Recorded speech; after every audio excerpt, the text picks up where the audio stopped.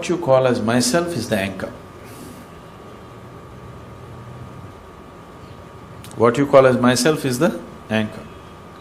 Now you are unable to completely remove the anchor, at least you must make the anchor into your toy anchor, small one. In your own life, right now in your life, you are the hero, isn't it? You are the main role, isn't it? Yes or no? In your life, you are the main role, everybody else is side role. Now, sitting in the bus means you are side role, somebody else is the main role. You're just a passenger. Some driver is taking, he is the main role, isn't it? You're just a small role. If this you do, don't worry about spirituality. I will take care of your spirituality. You don't have to do anything. I will ask you even to stop your pranayam. That looks like a good incentive. That's a great incentive, isn't it?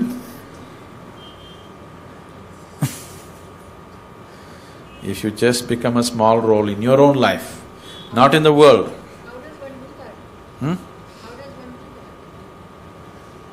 that? I think we're going round and round with the same thing.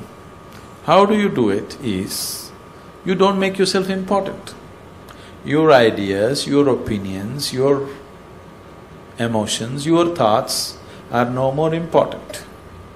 See, now if I say something, not possible. Why? Your ideas are very important for you, isn't it? What you call as myself is just a bundle of thoughts, emotions and opinions, isn't it so? So you work on this.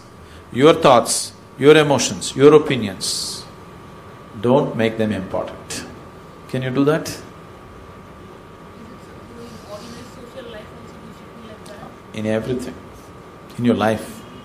There's no social life and inner life, outer life, there's no such thing. There's just life. Don't go on fragmenting life. Your thoughts, your emotions, your opinions, don't make it important. You're on the bus.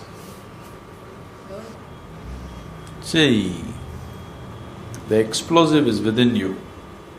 When you sit close to the fire, it may get lit up. So you're the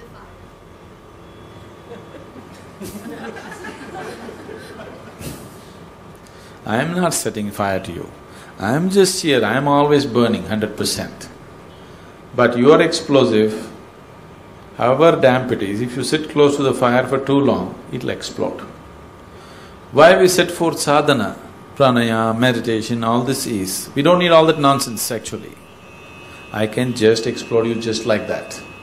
But if I do that, your body, your mind, your system will not be ready for it. You'll act like this.